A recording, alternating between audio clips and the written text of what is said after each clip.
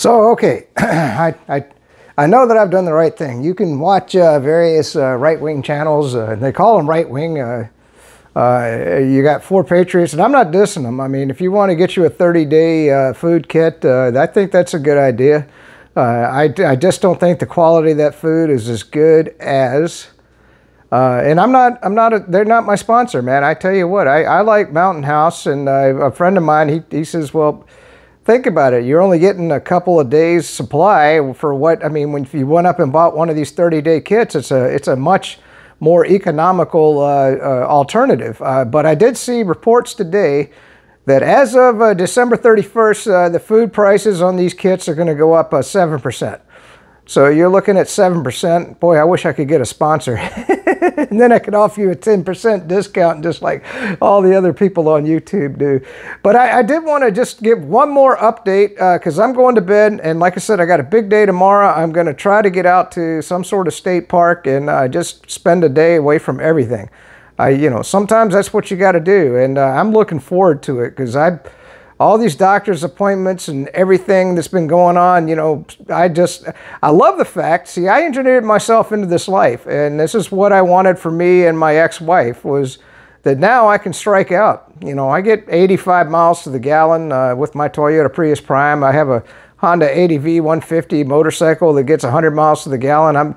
I'm back riding it, thank God. And so, you know, I can go anywhere and not spend a ton of money. Which is another thing.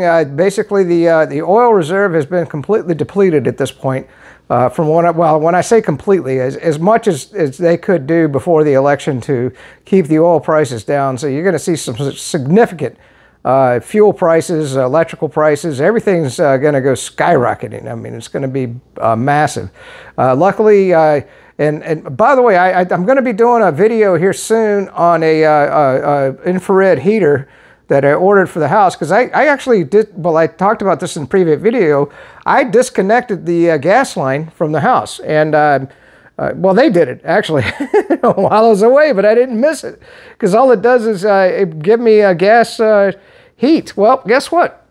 This little guy right here, so far this winter, I mean, Florida, is keeping the house warm. I mean, my temperature right now is 74 degrees in the house, you know, so what do I care? I can survive down to 50 degrees in the house. And then with this new infrared heater that I got, it's should be here tomorrow. I'll do a review on that, and I want to show it to you.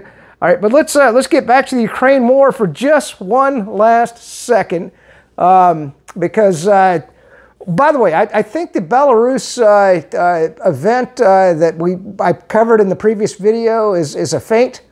I don't think that there's going to be troops coming across from there. I think that the Russians, well, they've got 36,000 paratroopers that they're holding in reserve, and they're going to descend on Ukraine somewhere. Bakhmut, and by the way, everybody wants to know why the war is taking so long. Well, you'd have to study the Civil War, okay? And I always talk about the Battle of Vicksburg. And so what the Russians are doing are pincer movements or encirclements. Okay, and they just, because, you know, Ukraine's, by the way, I mean, if you just want to understand where the Russians are coming from on all this, and I may have talked about this already, but back in 2015, we started arming the Ukrainians heavily. And they've been building defensive fortifications since 2015 to prepare for this war. So the Russians know that if they send their troops in, it's going to be, well, and by the way, they're calling Bakhmut the meat grinder right now because the Ukrainians are losing so many troops. Like I said, I don't know, numbers I'm hearing 100 to 500 a day. That's a meat grinder. And of course the Russians, I did hear finally a number on that. I think they're down about, I don't know, 20 or 30,000 troops at this point. I don't know. You know, like I said, I just kind of listen and watch Russian television and everything. But let's listen to Putin. Okay, I just want to make sure that it hadn't gone into. Here you go. United States, there is this theory, strategy, doctrine even of preemptive strike. We don't have it in our strategy.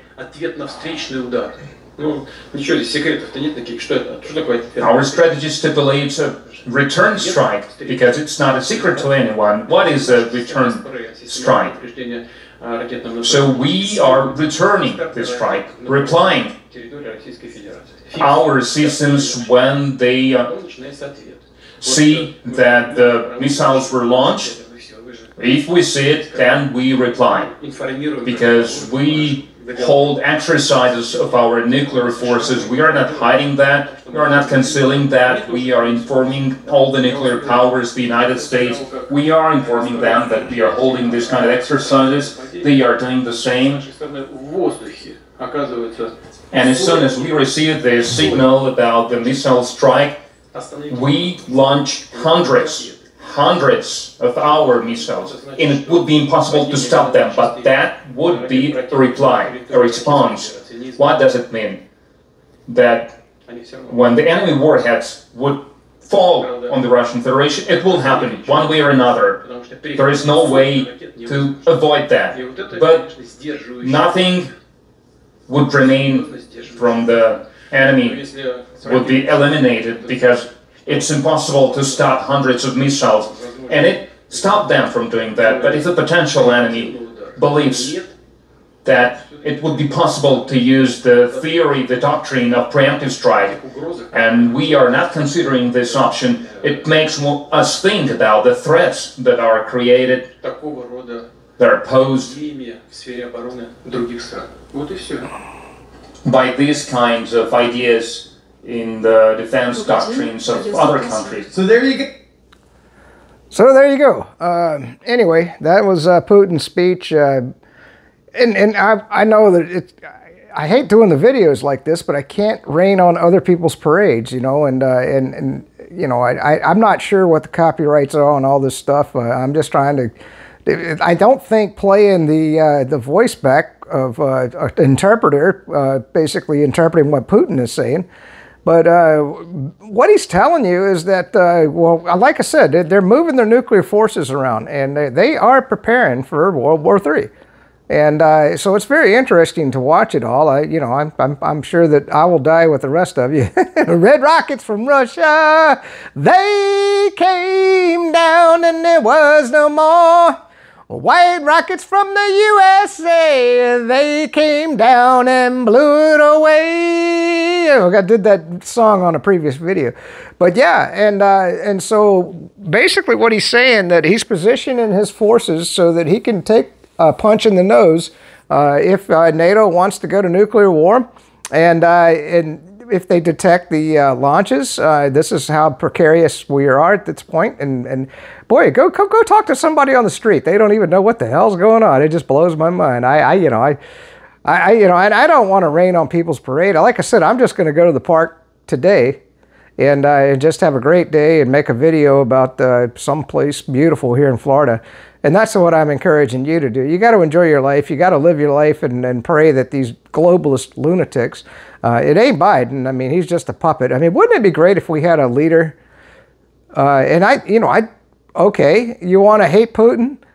He's a great leader. I mean, listen to him. I mean, he's out in front of everything that's going on. He's in charge of everything. It was kind of like when Trump was in office.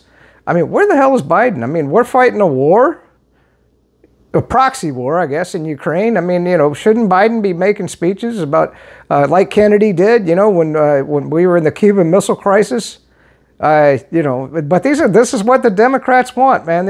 They want a little puppet in there so that the deep state can kind of run things behind the scenes, and we have no leader in this country.